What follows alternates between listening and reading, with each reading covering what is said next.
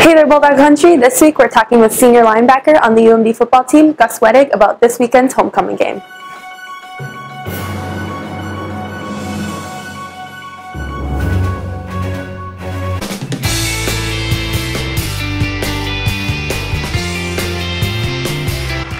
For UMD, take another look at it. Sarah Kelly put it home, a freshman.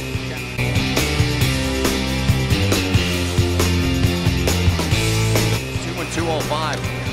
He's a big young boy. Here's a chance in front. They score! Corrin flipped it in there. Iafallo went to the net.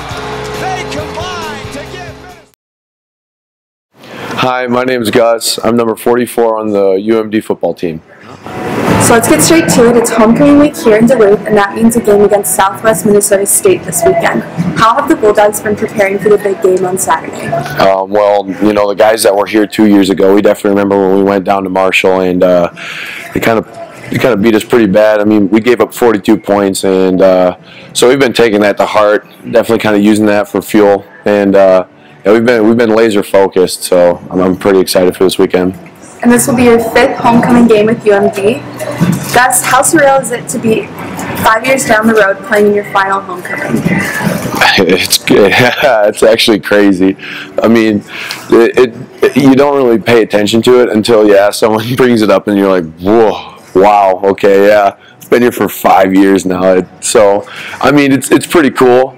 But yeah, with the weather kind of getting like this, it's hard to get the old achy body moving. But yeah, I'm amazed I actually made it 5 years. That's crazy. Does it feel any different this year than the first year, or does it kind of just get that same feeling every single year? It's similar to the same feeling, but I mean, yeah, like you said, 5th year, there's a little bit more like this is kind of really it. So you got to lay it all out more than you ever really have before. So. Well, and speaking of, the team is currently 6-0 this season, which is the strongest start we've seen since the Bulldogs, since 2014, which was your freshman year. Mm-hmm. What is it about this team that's bringing so much success? Honestly, just the chemistry. I mean, it doesn't matter if you're a starter or if you're a redshirt guy. Everybody on the team, we're friends. We get along. And, you know, if someone needs to step into someone's spot, they will, and they'll give everything. They'll lay it down on the line for the guy next to them, which is awesome.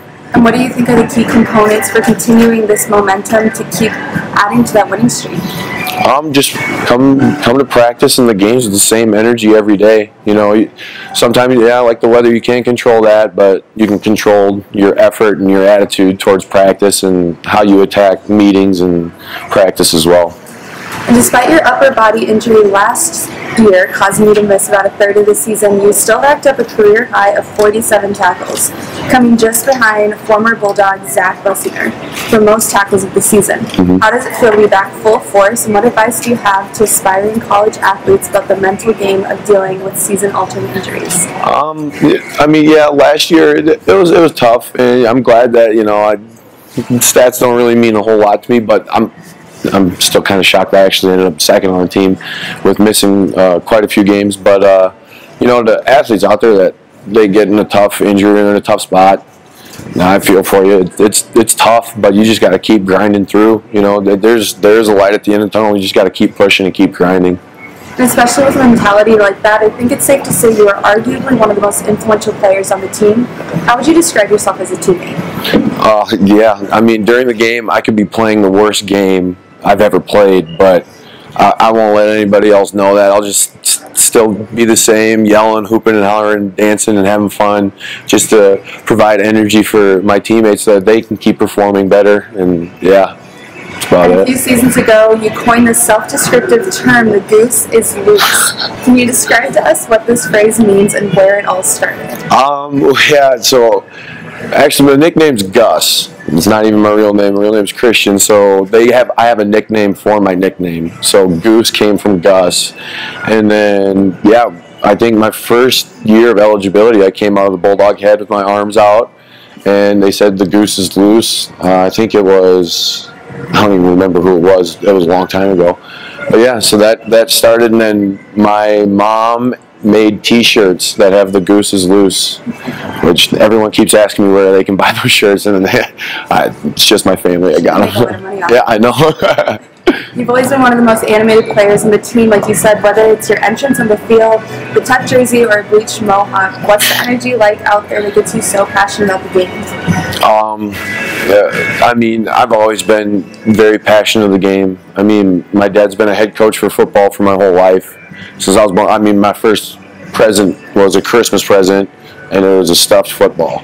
So I've been around so my love for the game's never been a question. But I mean, this year, yeah, like earlier, it's my last year. Gotta lay it all out, and yeah, just stay happy.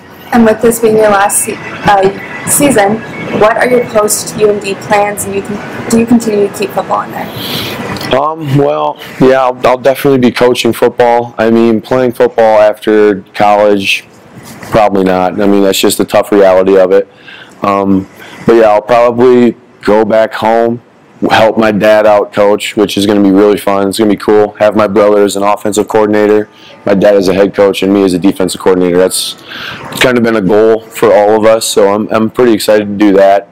And then hopefully a year or two after that, move on, be a head coach somewhere in Wisconsin.